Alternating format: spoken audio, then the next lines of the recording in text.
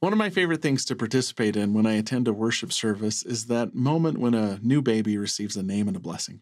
I have a few children of my own, and there's nothing more special than taking an infant in your arms, surrounded by the people you love the most, and giving them a special blessing.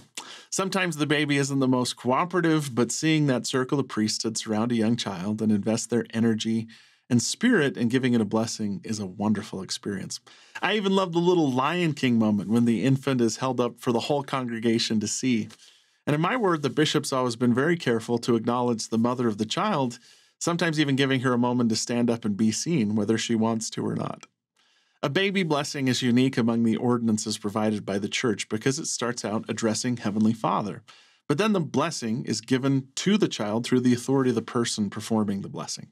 Normally, a blessing starts with the recipient's given name and then proceeds from there.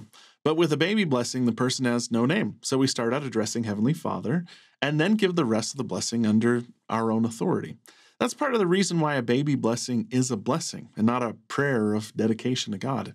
It might not seem like a big deal, but there's a significant difference between the two. President Russell M. Nelson noted an incident where a young father, though well-meaning, did not understand that he was the one giving the blessing. President Nelson said, "May I voice a concern? It's this. Too many of our brothers and sisters do not fully understand the concept of priesthood power and authority. They act as though they would rather satisfy their own selfish desires and appetites than use the power of God to bless his children. I fear that too many of our brothers and sisters do not grasp the privileges that could be theirs. Not long ago, I attended a sacrament meeting in which a new baby was to be given a name and a father's blessing. The young father held this precious infant in his arms, gave her a name, and then offered a beautiful prayer. But he did not give that child a blessing. That sweet baby girl got a name, but no blessing.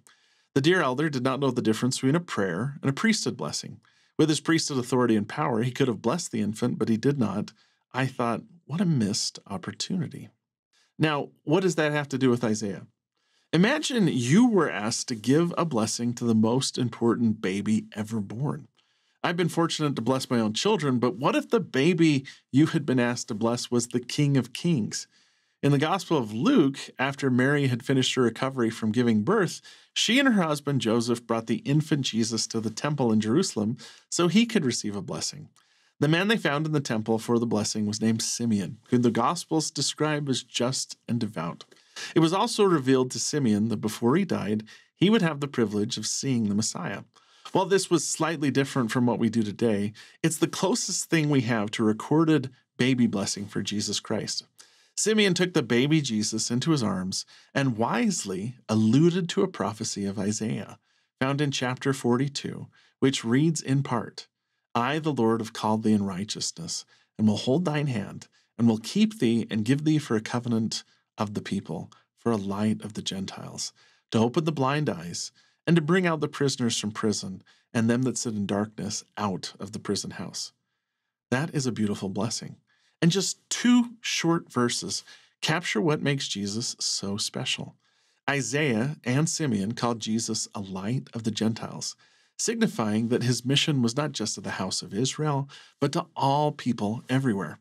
Jesus opened the eyes of the blind and opened the door to free all people from the prison of sin. Like many of Isaiah's prophecies, this one has several layers. On the one hand, it is a prophecy about Jesus Christ, echoed by Simeon when he blessed the infant Messiah. On the other hand, it is a prophecy to the entire house of Israel to act as a light to the rest of the world. The Savior is the light we hold up.